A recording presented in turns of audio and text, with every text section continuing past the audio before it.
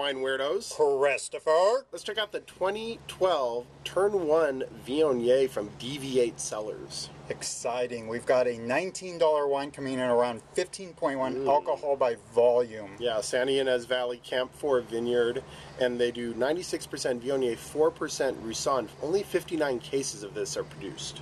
Nice. It is a resilient, clear yellow in the glass. Yeah, it's beautiful in the glass. What's it doing on the nose, Christopher? Aromatically, it's very giving. It's not indicative of Viognier to me. Most, Viognier is heavily oaked. I can tell they've backed off on the oak treatment. I get more Roussanne, which is only 4%, but I do get that white peach element. I'm getting some marmalade and some grapefruit and some melon rind on the aromatics. What's it doing on the palate? This wine is extremely elegant for $19, very silky, very fleshy. I'm getting a lot of apricot and other stone fruits, but really it's just a very lush wine. There's some tropical things going on. It's very buttery for a wine that had so much neutral oak.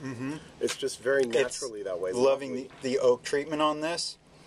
There's a very nice spice action, but my first consideration was, wow, I'm glad I had a big pour of this because I took a big mouthful of it and I'm happy for it. It's got a beautiful fruit play with this nice kind of yellow flower play over the top of it.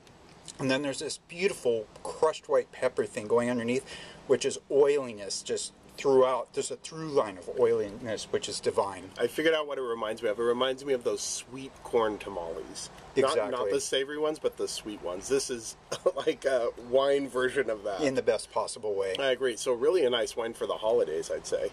Good stuff from DV8. We'll be back with more on Wine Weirdos. Cheers.